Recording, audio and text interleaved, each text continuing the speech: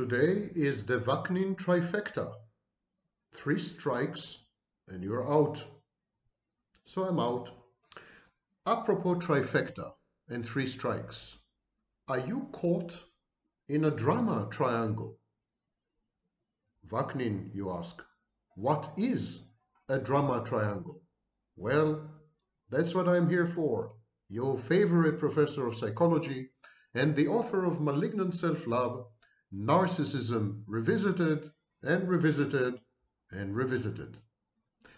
The Karpman drama triangle is a particular case of triangles and triangulation in general, which we're going to discuss a bit later. The drama triangle is actually a social model, and it's a social model of any human interaction. It maps a type of destructive interaction that occurs among people in conflict. Now, the conflict could be in an interpersonal relationship, could be in business, could be among friends, even technically among nations. So there are 3 actors in the drama, which is why triangle. The first class of actors are the oppressors or the persecutors. The second class are victims. The third class are rescuers or saviors. And the reason it's called a drama triangle is that Stephen Karpman, who came up with the eponymous Karpman triangle, was actually an actor. And he didn't want to call it a conflict triangle because it was, not new wave enough. So he called it a drama triangle because he was an actor. And the thing is that in his model, people are acting. It's very important to understand.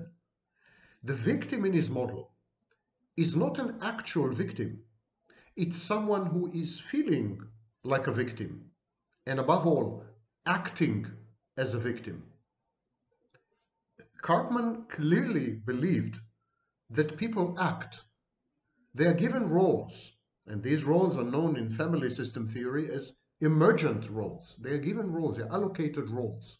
They're allocated roles by intimate partners, they're allocated roles by society, by friends, by family, and then they either accept these roles or they reject these roles. And once they accept these roles, they act the roles. His first article, Stephen Karpman's article, was titled Fairy Tales and Script Drama Analysis. And he analyzed, believe it or not, Little Red Riding Hood as a model of conflict, reminiscent very much of Bruno Bettelheim, who was both a con artist and a brilliant lay psychologist. Karpman at the time was just a graduate of Duke University, and he studied under Eric Berne. Eric Berne wrote the seminal book, Games People Play, which I cannot emphasize enough that you should read. And he is the father of transactional analysis, which is an extremely powerful form of psychotherapy. And so they kind of meshed together, and Berne took the concept of drama triangle and introduced it into structural analysis and transactional analysis. What is this drama triangle? It's the connection between personal responsibility. Remember my previous lecture where I kept calling you to accept personal responsibility for what's happening to you? So the triangle connects personal responsibility and power in situations of conflict. And the triangle implies that people are playing roles. And now these roles are shifting. They could shift suddenly from victim to abuser. They could shift from abuser to rescuer.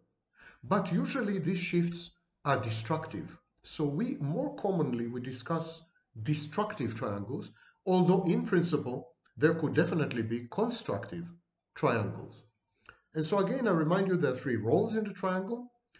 There are 2 up positions, persecutor and rescuer, and there's 1 down position. The down position is victim, and of course if you organize 2 ups and 1 down, you get a triangle, an inverted triangle. What is a victim? The victim is not an actual victim, as I said. It's someone who is feeling and acting like a victim. And the position of the victim in the triangle is poor me. Poor me. I'm victimized. I'm oppressed. I'm denied my needs. I'm helpless. I'm hopeless. I'm powerless. I'm ashamed. I'm unable to make decisions. I'm unable to solve problems. I'm unable to progress with my life. I don't take pleasure in life. I'm anhedonic. I don't achieve insight. In short, I'm dysphoric. And if the victim is not persecuted, that's bad because the victim has a role and he is used to being a victim. It's like you were given a script and then none of the actors showed up. The movie can't go on.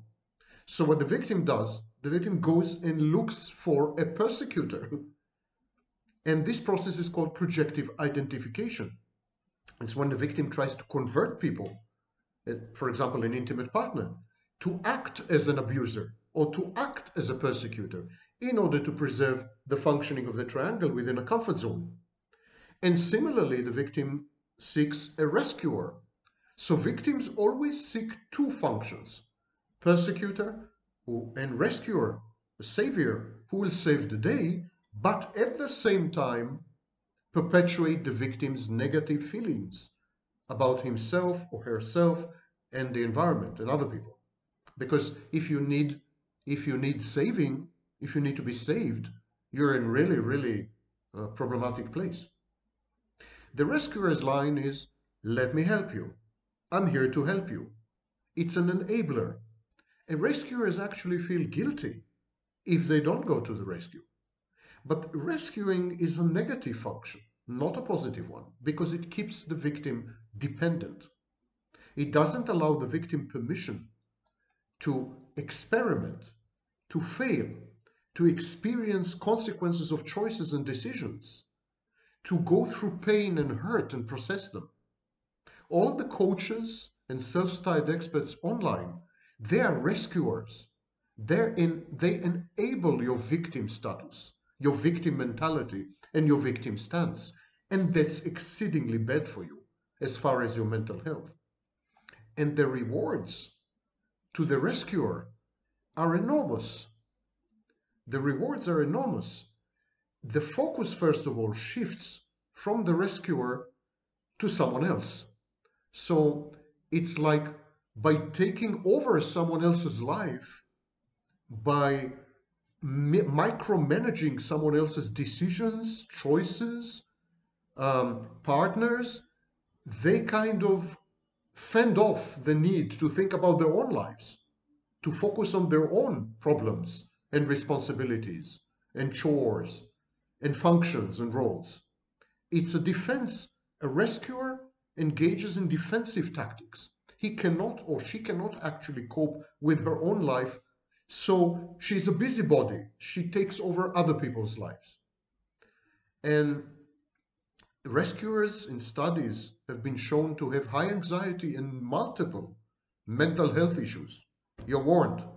When you find a rescuer online who poses as an expert or a coach or whatever, that's someone with serious mental health problems and extreme anxiety. And you are the instrument for reducing this anxiety. You are their new addiction. You are their source of supply. The rescue role is pivotal because the actual primary interest of the rescuer is avoidance of their own problems. It is disguised as altruism, empathy, concern for victims' needs, but it's none of the above. And finally, there's the role of the persecutor, the villain. It's a morality play. Remember, it's a drama because Karpman was an actor. So the persecutor or the villain, his line is, "It's all your fault.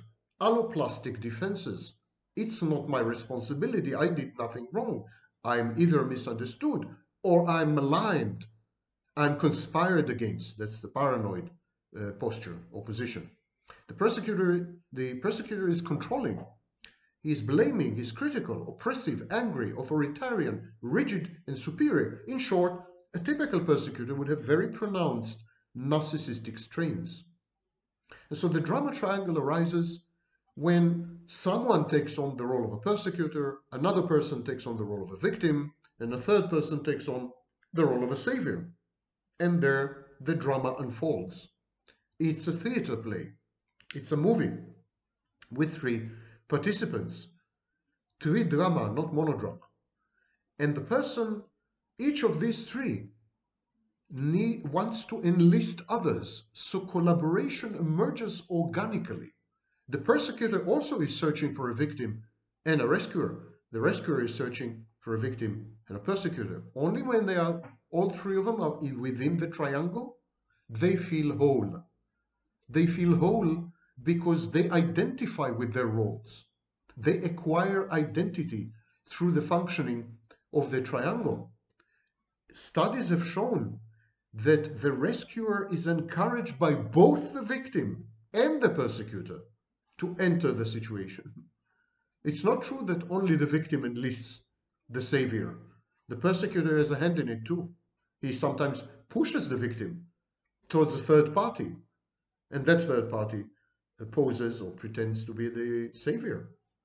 And so these players, these three players, they take roles of their own, and these roles are not static. And so you could have multiple scenarios.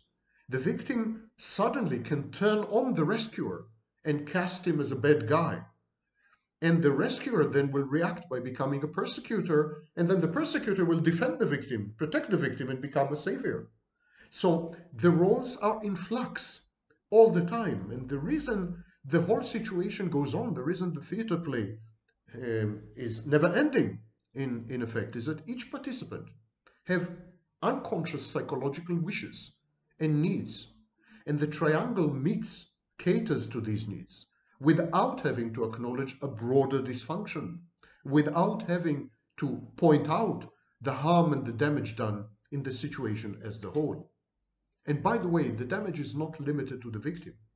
The persecutor's mental dysfunctions and mental disorders are aggravated and amplified within the triangle.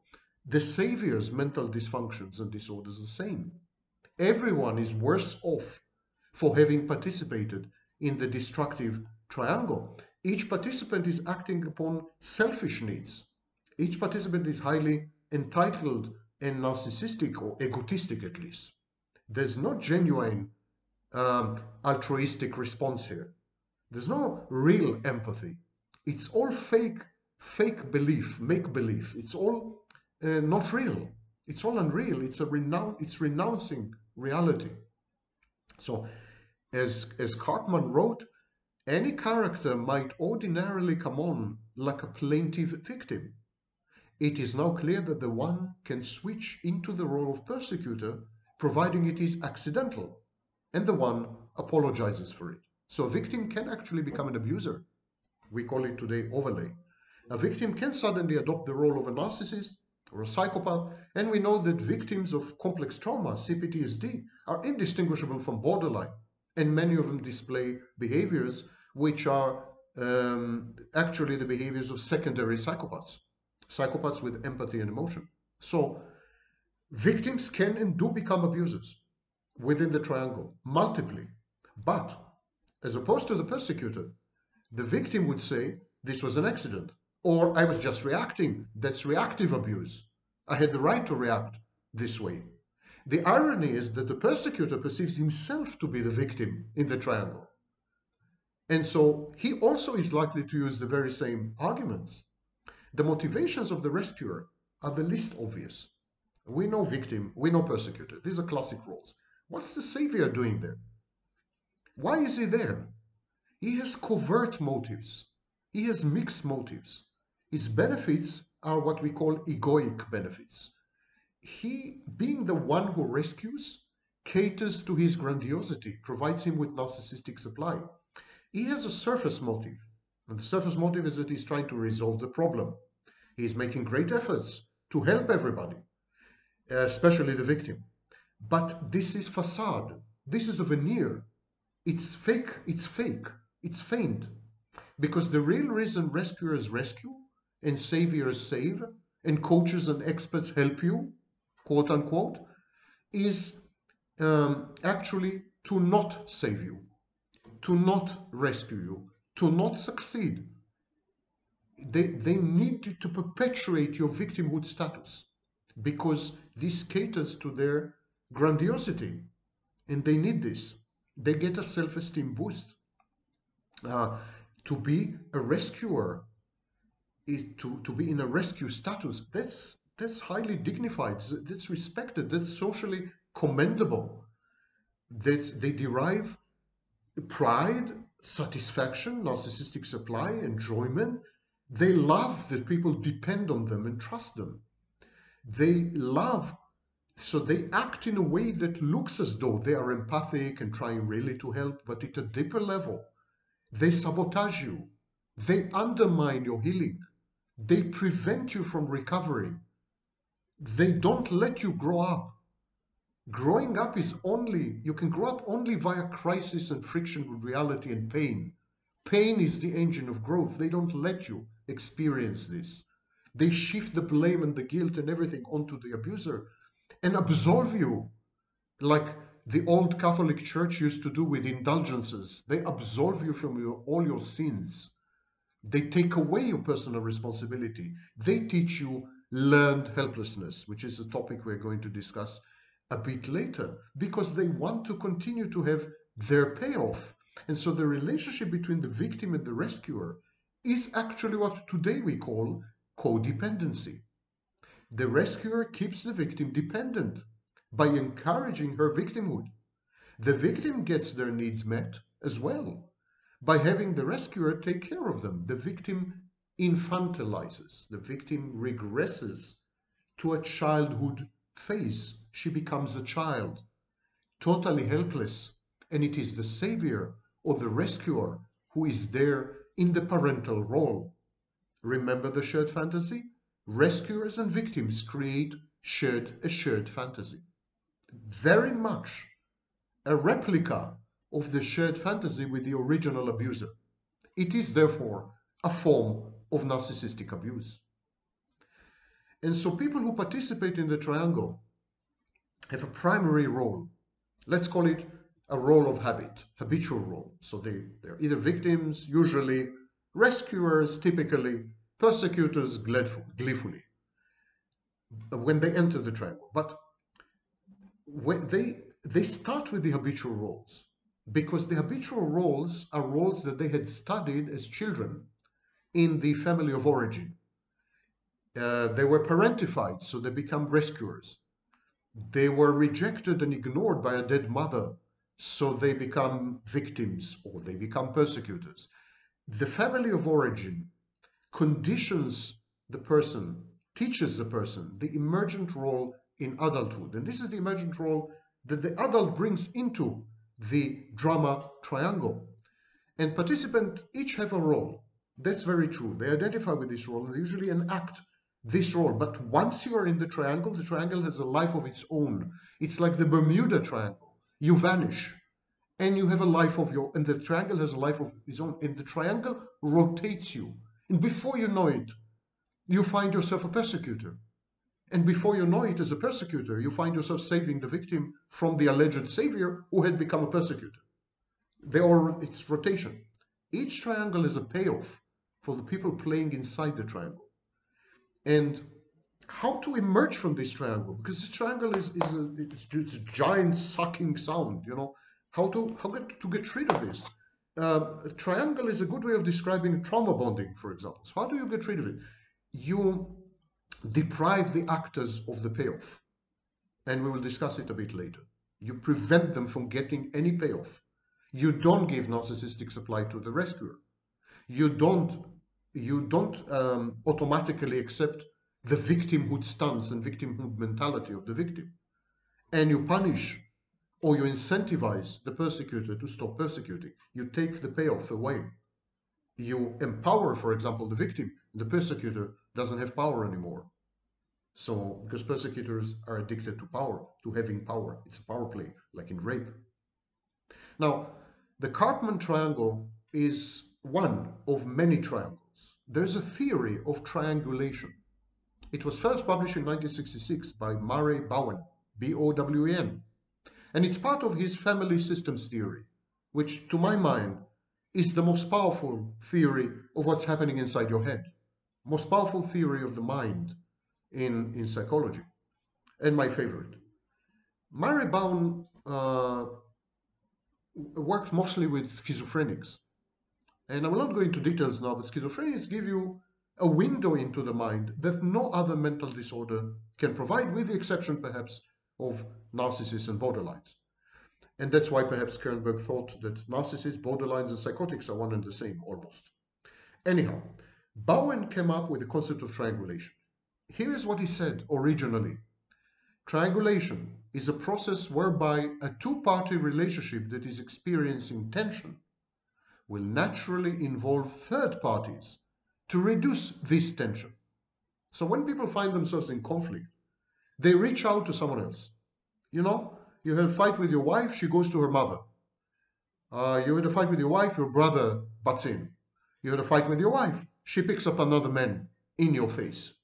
So these are all forms of triangulation, introducing a third person to regulate the environment of the dyad, D-Y-A-I-D, the environment of the couple.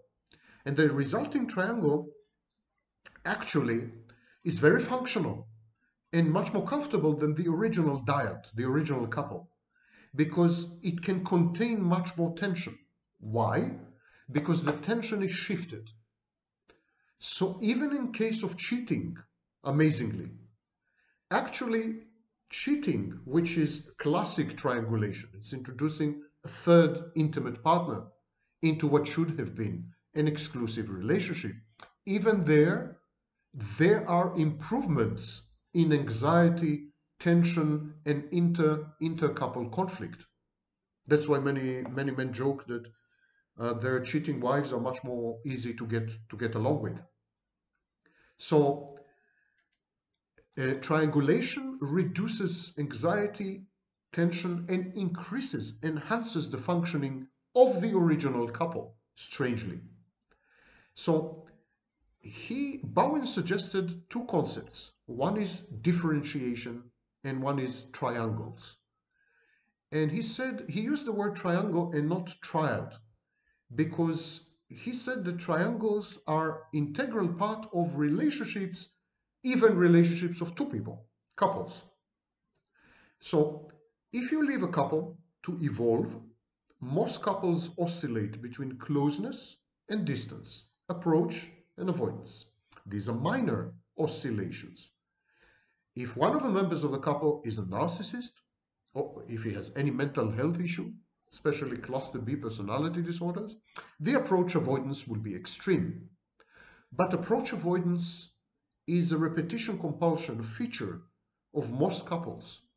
We all feel suffocated at times and withdraw and avoid, and we all feel the need for intimacy and love and compassion and being held, and so we approach.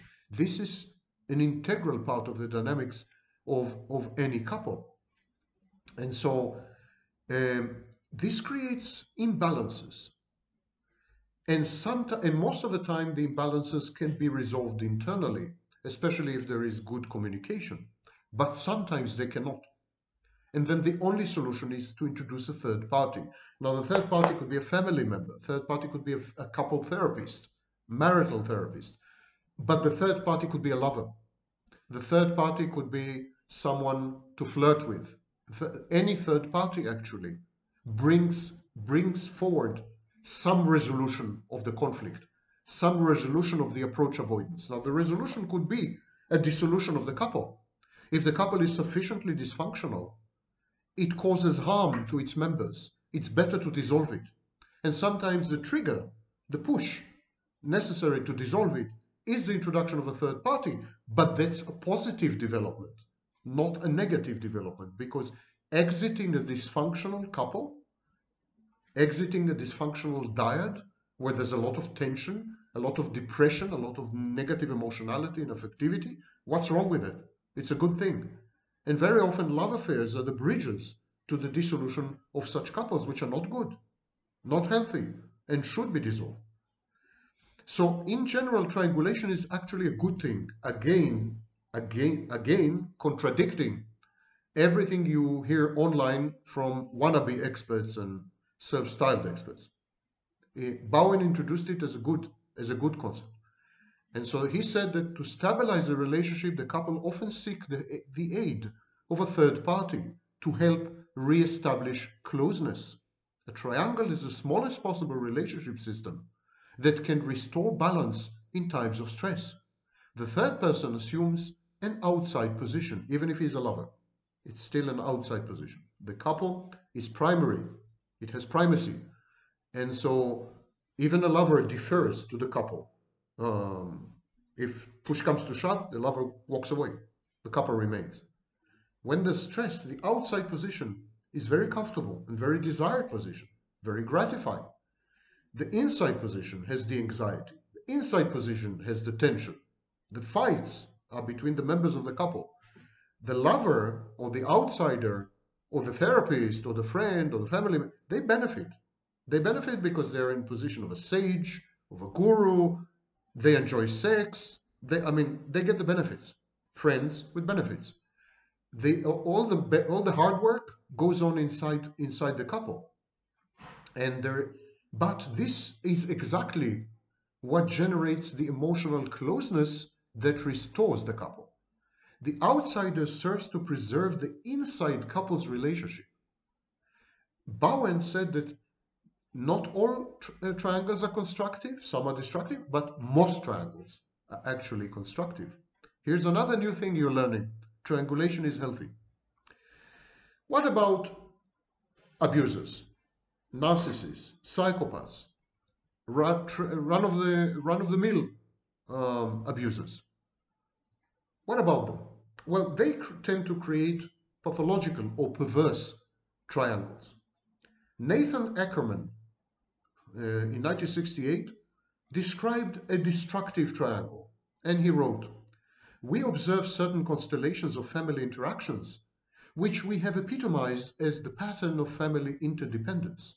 Roles, those of destroyer or persecutor, the victim of the scapegoating attack, and the family healer or the family doctor."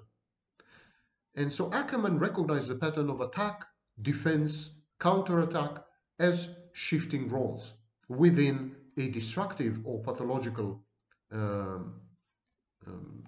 triangle. Okay, I said that Karpman, and even I would say Bowen and Ackerman, they all think that the victim is an act. You're acting the role of a victim.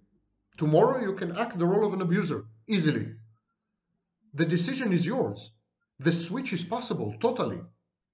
It's 100% your decision. You're a victim, in other words, it is implied but not said because it's politically incorrect and it's taboo and you're not supposed to say this. But the victim chooses to be a victim.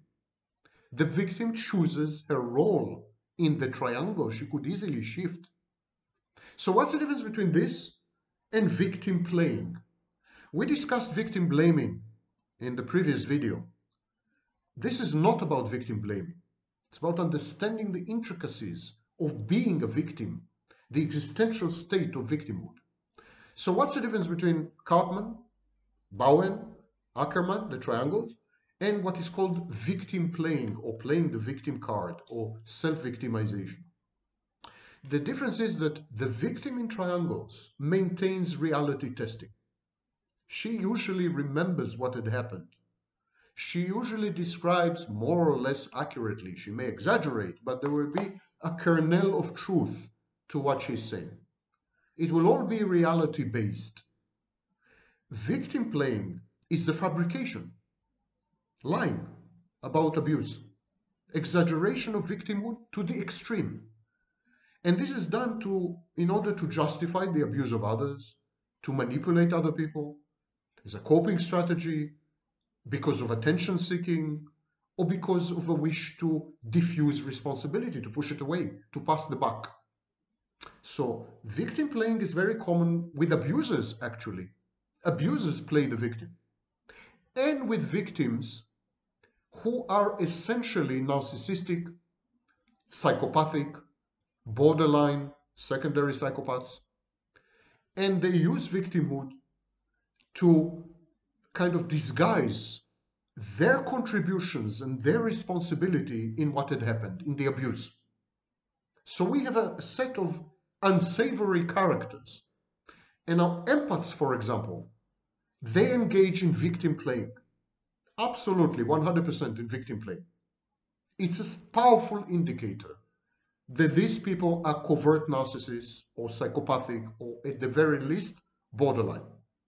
Because they are trying to create a morality play, and they engage in splitting where someone is all bad, the abuser, and someone is all good, the empath, and they aggrandize themselves in the process. These are strong indications of narcissistic, pathological narcissistic defenses.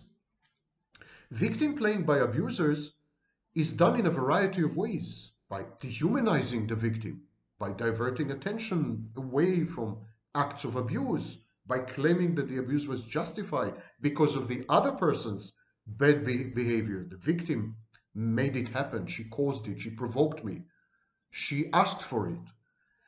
Grooming abusive power and control by soliciting sympathy and empathy and romantic emotions from other people in order to gain something. Assistant, access, money, sex, whatever. Supporting or enabling the abuse of a victim. Proxy, abuse by proxy. So all these are forms of victim playing. And abusers frequently play the victim. And they play the victim for two reasons. First of all, justification. Even abusers need to feel egosyntonic. Many abusers have a self-image and self-perception as good people, morally upright people, people who would never harm a fly. And so they need to justify to themselves, first of all, why they had damaged, caused pain and hurt another person. And this is called in transactional analysis, existential validation. So many abusers would victim play in order to feel good with themselves, to justify themselves, to deal with a cognitive dissonance, because there's an inconsistency, there's a contradiction, there's a conflict between the way they treat other people and what they believe about themselves. They believe about themselves that they're good people. Good people don't abuse. So if good people don't abuse and I'm a good person, I don't abuse. So what I do is not abuse. It's something else. Reactive abuse. I've been victimized. I'm just reacting. And similarly, victim playing justifies to others. And it's a strategy of avoiding or evading blame and guilt and shame, deflecting judgment or condemnation, and ultimately deflecting punishment, social punishment or legal punishment.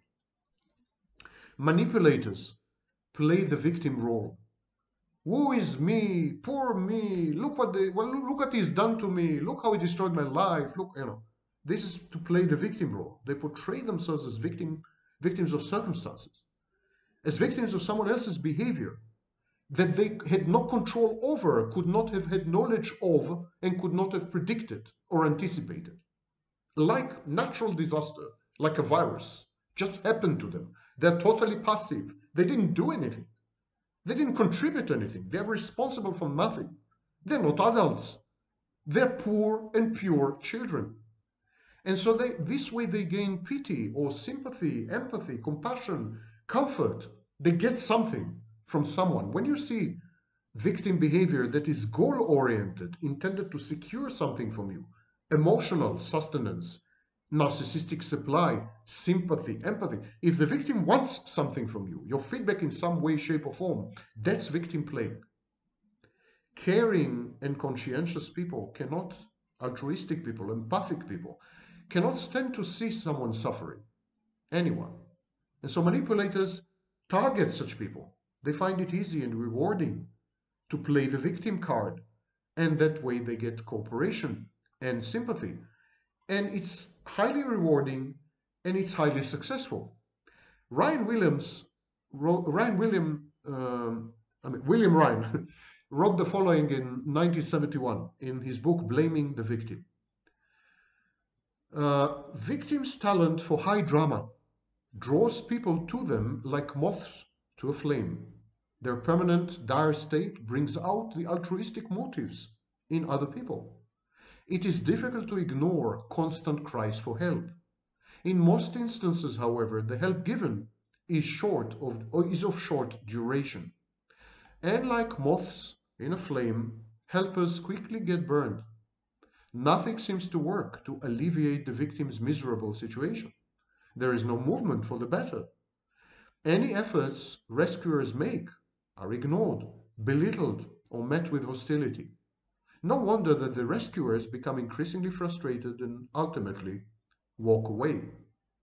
Jordan Peterson has a whole chapter dedicated to this in his book 12 Rules. Okay, victim playing is therefore an attention-seeking technique, and for example, Munchausen syndrome is a form of victim playing. It's a strategy to elicit rescue and being saved. And of course, it's a mechanism to obtain a variety of emotional rewards like narcissistic supply, sympathy, empathy, etc., etc. You uh, secure feedback, input from their environment, and you are enabled and empowered via victim playing. Victim playing actually empowers and enables people, but in a bad way. In a bad way because it doesn't allow progress, evolution, personal growth, and development. It gets you stuck in the same place. It's like a one trick dog, one trick pony. It's the only trick you know. I need something, I'll play a victim. I need money, I'll play a victim. I need empathy, I'll play a victim. I need to get rid of my husband, I'll play a victim. I'll play a victim. It's the only thing I know how to do. And the language of playing the victim is all over. I mean, you can find it in corporate settings. You can find it when you interact with your children. It's a boundary issue. It's a boundary issue because the victim invades, breaches, and violates your boundaries in many, many ways. The typical victim is very disempathic. She lacks empathy. Watch the previous lecture. And is very demanding, very clinging, and very needy. And it's a bit of a dishonest strategy because it elicits an empowering response, but the victim is not seeking to be empowered. On the very contrary, the victim wants you to perpetuate her state as a victim because it gets you to do things for her. Okay? Transactional analysis distinguishes real victims from people who had adopted the role of victim in bad faith. Authenticity versus bad faith. That's an existentialist approach, Jean-Paul Sartre. So there are authentic victims and there are bad faith victims. What's the difference between the two? Authentic victims want to stop being victims. They dedicate all their energy, all their thoughts, everything to leverage their capacities to improve their situation and stop being a victim. Bad faith victims also leverage all their capacities and all their resources in order to remain victims, because victimhood works for them. And you will always find any number of unscrupulous gurus, coaches, and experts who will help you to remain a bad faith victim, will help you to get stuck in your victimhood stance because it pays, it's profitable. And so among the most predictable interpersonal games described by Eric Berne, he described a game common among victim players. And he said, so Eric Berne has a book called Games People Play where he describes games. He casts, recasts, reframes, reformulates interpersonal relationships as games. And one of the games is victim playing. And he said, this game revolves around the sentence, look how hard I've tried. Look how hard I've tried. And I'm still a victim. The psychiatrist R.D. Laing, who was an iconoclastic figure in the 60s and 70s, he said, it will be difficult in practice to determine whether or not, or to what extent, a relationship is collusive, where one person is predominantly the passive victim by consent. And when these people are not real victims, but merely playing the victims. This is almost impossible. Just by observing and analyzing, we can't really tell if someone is an authentic victim or a bad faith victim. You need to observe that person a very long period of time. And if that person remains a victim for years or months, something's wrong. It's probably a person who is acting the victim, because to be a victim is gratifying, aggrandizing, functional, and guarantees favorable outcomes from an empathic, altruistic environment. The problem is even more intense, more egregious. Once a pattern of victimization has been internalized, it's kind of double bind. When victimhood becomes your identity, becomes who you are, not what you do, but who you are. It's like an actor in a film, in a movie, and the actor gets confused and he thinks suddenly that he is the character. Not that he is acting the character, but that he is the character. Object relations theory explored the way that the false self possesses and creates a permanent sense of victimization, a sense of always being at the hands of something external. Because what is the false self? The false self is not you. It's out there. It's an external entity, and you are fully hostage of that false self. From the age of 2 or 4 or 6 or 9 at the maximum, you had been kidnapped by the false self. You had become a hostage. So of course you will naturally evolve into a victim and adopt a victim mentality. That's why all narcissists would tell you that they are victims, because they are victims. They self-victimize. They surrender themselves, subjugate themselves to the hands of this Moloch, this idol, this God, the false self. It's a form of human sacrifice. They sacrifice the true self to in this form of idolatry. And to break the hold of the negative complex and to escape the passivity of victimhood, that requires to take responsibility of your own life, your choices, your decisions, your desires, your long-term actions. And taking responsibility is very frightening. The existentialists, starting with Kierkegaard, Sartre, I mean, you name it, all the existentialists will tell you that angst, existential anxiety, is because you have a choice, because you can choose. And why do we elect dictators? Why do we give power to dictators? Because together with the power, dictators take away from us personal responsibility. The message of the dictator is, leave it to me.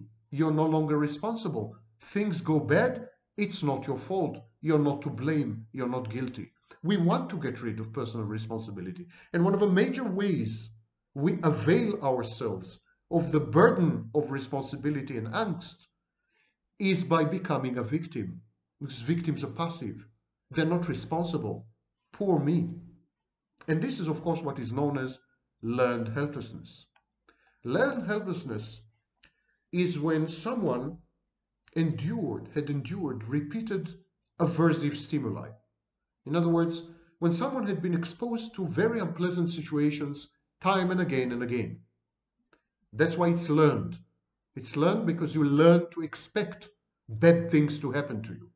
Bad things happen also to good people.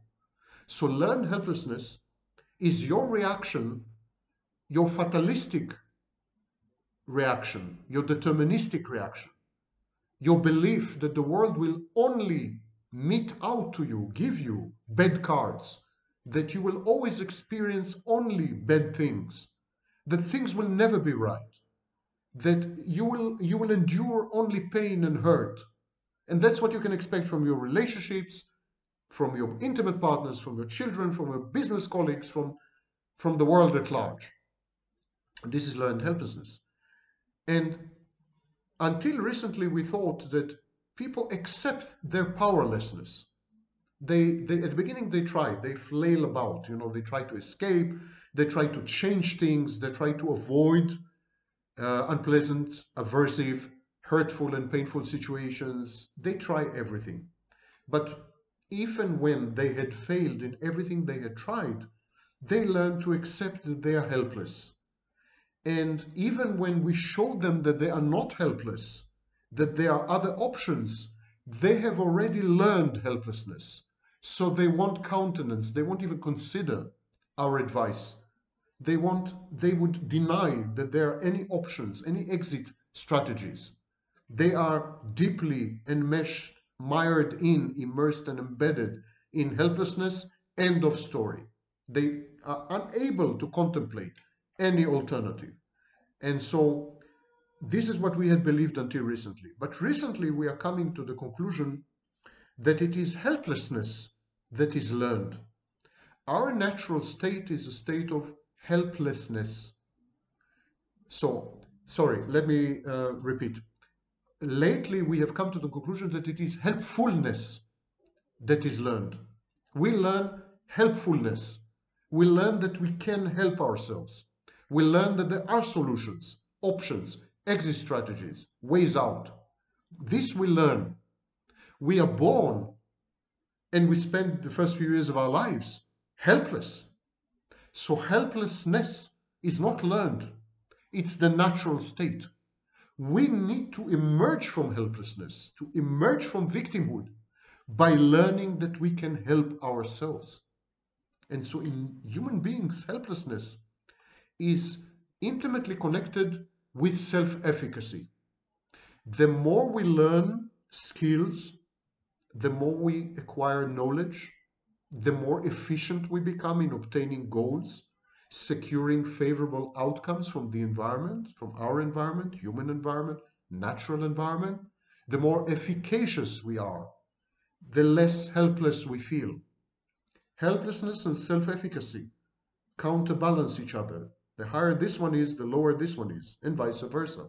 We are born with helplessness and we acquire learned self-efficacy. And the individual's belief in the innate ability, capacity to obtain goals is the foundation of self-efficacy. Sometimes call it self-esteem or self-confidence. It's wrong, but it's a close approximation. The more helpless you feel, and you are 100% helpless as a victim, let it be clear. The message that you are getting from coaches and experts and all these con artists, crowd of con artists online, is you're helpless. You're a victim. There's nothing you could have done. They teach you helplessness. And over time, helplessness always leads to and resolves in clinical depression and other mental illnesses. I want you to understand that you are risking your mental health. A state of victimhood is a state of learned helplessness, is a state of incipient depression and other severe mental illnesses. If you have a real or perceived absence of control over your life, over the outcomes of situations, you want to die. Life is not worth living. An external locus of control is the most horrible thing that can happen to a person. That's why narcissists in many ways should be pitied, because they have 100% total external locus of control and they really can't do anything about it unless they use cold therapy. So recently. So this is a death verdict, a psychological death verdict. American psychologist Martin Seligman initiated research on learned helplessness in 1967 at the University of Pennsylvania, and he was actually an expert on depression. He saw so many cases of learned helplessness and depression that he said, well, let's get to grips with it. Let's study what this is, what this thing is. It seems to be the core of depression. Self-victimizing, victimhood, and helplessness are the core of depression. And so he and later many others, Weiner, others, they experimented with dogs these are amazing experiments. I advise you to go online and look for videos on Seligman-Weiner experiments with learned helplessness. And they reach a conclusion that there is only one cure for helplessness. Seligman discovered that dogs don't try to escape. He administered to them all kinds of shocks and don't ask. And they didn't try to escape. And he asked himself why the dogs are not trying to escape. He made it possible for them to escape had they wanted to, but they didn't want to. And he asked why they decided to not escape. Why they decided to endure suffering. Why they decide, in other words, why these dogs had decided to become victims. And his answer was because they expect that nothing they do will stop the shocks. The dogs lost all self-efficacy.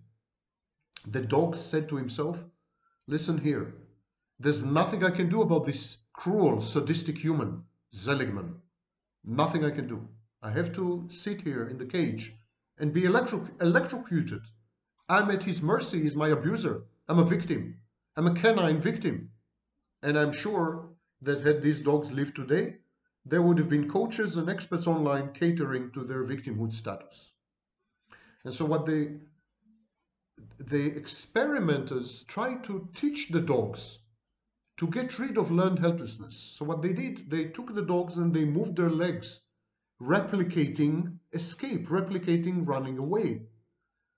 And gradually, the dogs learned to move their legs and they ran away.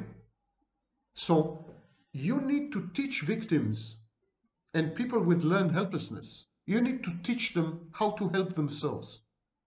You don't need to tell them, yes, you were victims, yes, you are passive, yes, you are nobodies, yes, the abuser, you couldn't do anything, you were helpless. I mean, it's wrong messages, catastrophic messages. You need to tell them, on the contrary, you're strong, resilient people. You could have done some things, but you made the mistake of not doing them. Here's what you could have done. 1, 2, 3. You need to teach helpfulness. Threats don't work. Rewards don't work. Helplessness and victimhood, very addictive. You need rehab, victim rehab, where you get rid of your victimhood as you would get rid of your drinking or drug addiction. And so there are numerous experiments conducted later in the 70s, 80s, 90s, to this very day, linking depressive effects, depressive states, with a lack of control or a perceived lack of control over abuse and other aversive stimulus. So people, for example, perform mental tasks, even if they're subjected to torturing noise and pain and so on, they perform mental tasks perfectly if they believe that they can stop the noise. If people have a sense of, I am empowered, I am strong, I'm resilient, I can solve my own problems, I'm in control of myself, internal locus of control, they can endure anything. The same group of people, when they were told there's nothing they can do about the noise or the pain, deteriorated, their functioning deteriorated dramatically.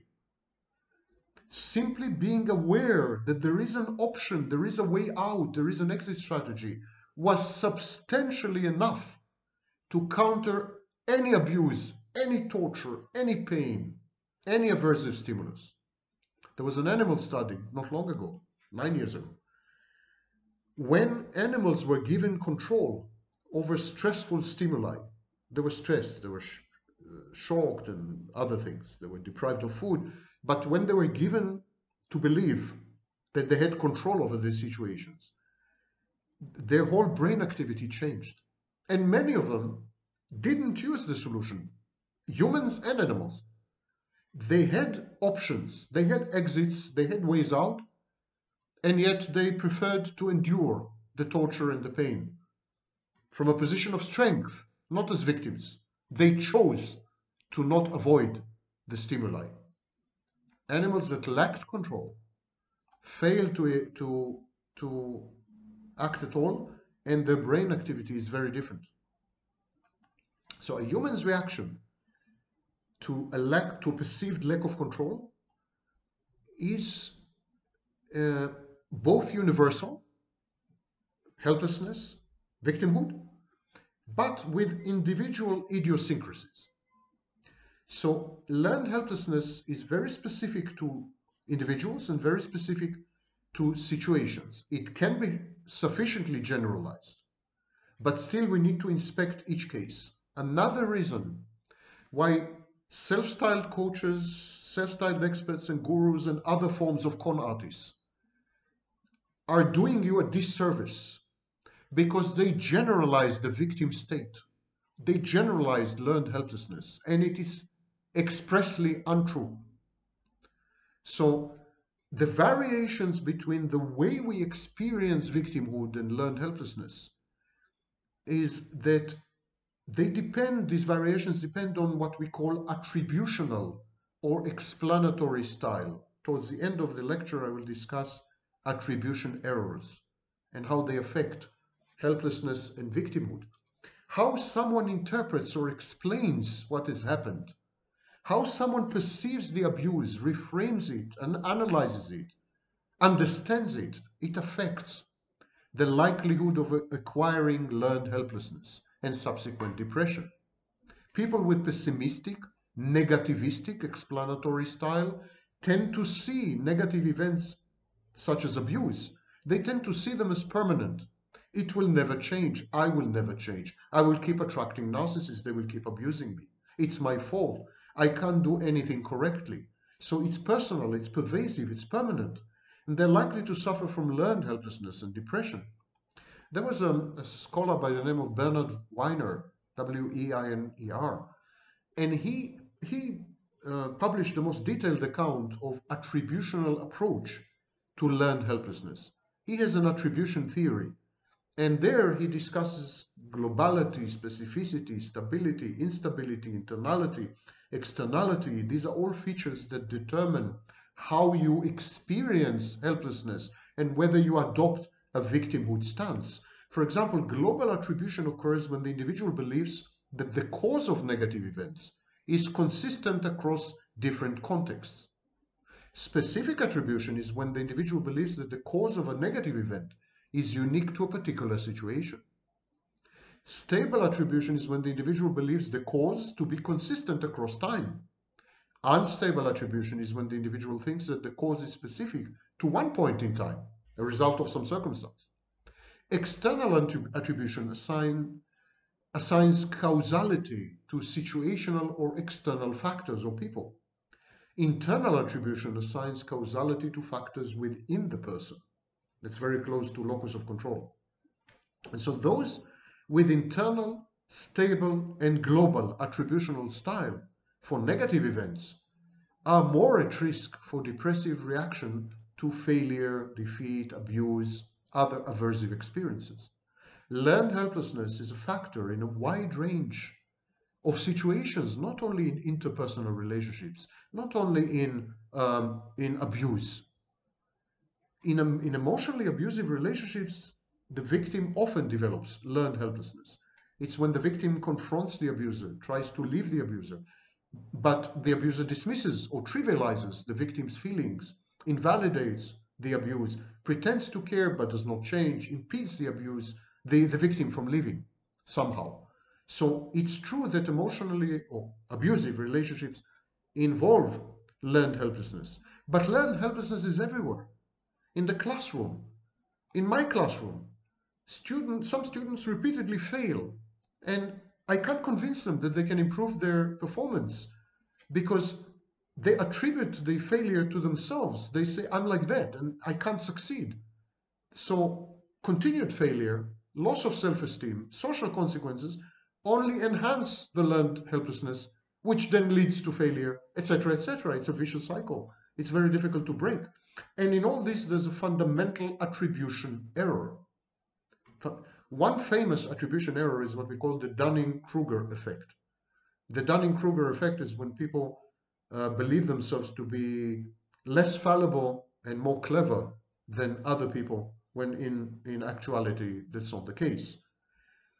In social psychology, the fundamental attribution error, also known as correspondence bias, attribution effect, it's the tendency to overvalue dispositional or personality-based explanations for the observed behaviors of others, and at the same time undervalue situational explanations for those behaviors.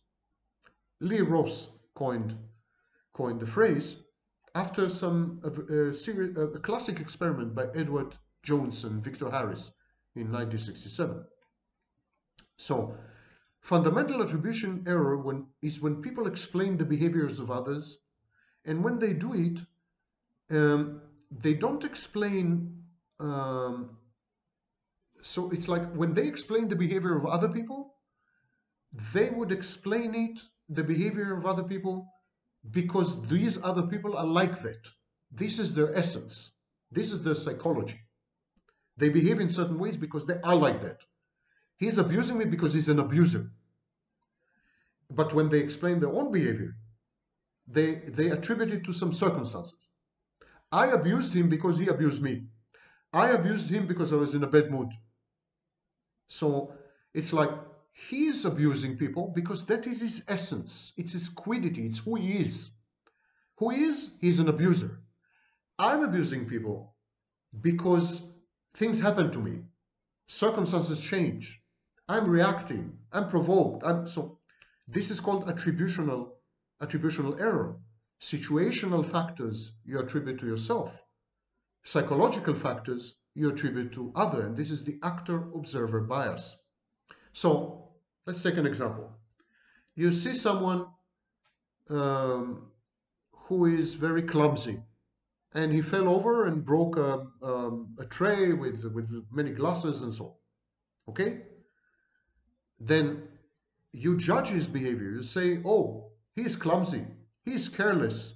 It's a dispositional judgment. He broke the glasses not because he tripped over something, not because of something that external, but because of something internal. He broke the glasses because he is like that. He's a glass breaker. He's clumsy. But if a minute later you were to trip over and break the same number of glasses, you would tell yourself that something was wrong with the way the glasses were arranged on the tray, or someone left something and you tripped over it. You would try to find cues in the environment, not inside yourself. You wouldn't say, oh, I tripped over because I'm clumsy. In most cases, you would say, oh, I tripped over because ABC in the environment. So victim proneness or victim blaming that I've mentioned in the previous lecture, it's a form of fundamental attribution error. It's known as the just world phenomenon. I recommend that you read articles by Aronson, Wilson, Akert, and Somers, article published in 2016. The just world phenomenon is the belief that people get what they deserve, and they deserve what they get. And this was first described by Melvin Lerner. It's also known as the just desserts. Attributing failures to dispositional causes, attributing failures to someone else's psychology, makeup, rather than to situational causes, which are unchangeable and uncontrollable, this satisfies our need to believe that the world is fair and we have control over our lives. We are motivated to see a just world because this reduces perceived threats, reduces anxiety, gives us a sense of security, helps us to find meaning in difficult and unsettling circumstances, benefits us psychologically. So we would say he broke the glasses because he is like that. Now that I know this about him, I can predict his future behavior and I can control it. I can never give him glasses again. He is an abuser. Now I can control it. I know who he is. I know what he's going to do, what he's going to do. I know how he's going to behave. I'm in control. But the just world hypothesis also results in a tendency for people to blame and disparage others. Victims blame and disparage abusers, and abusers blame and disparage victims. Even victims of a tragedy, even victims of an accident, even victims of rape or domestic abuse. So we tend to blame them in order to reassure ourselves of our insusceptibility to such events. She got raped because she's provocative and promiscuous. I'm not provocative and promiscuous. I will never get raped. You know? I abused her because she provoked me. If I were to live with another woman, she would not provoke me. I would not abuse her. So these are defenses. We attribute to other people badness, corruption. We attribute to other people negative things. And when it comes to us, we are passive victims of circumstances, of others, of abusers. We are in a way eternal victims of the world. And this is where you don't want to end, because this leads to depression and severe mental illness.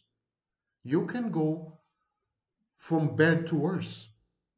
You can exit an abusive relationship, but if you understand it wrongly, if you reframe it wrongly, if you cast yourself in the role of an eternal victim who did nothing wrong, could have done nothing wrong, could do nothing wrong, is not responsible and contributed nothing, you're going to end up with mental illness.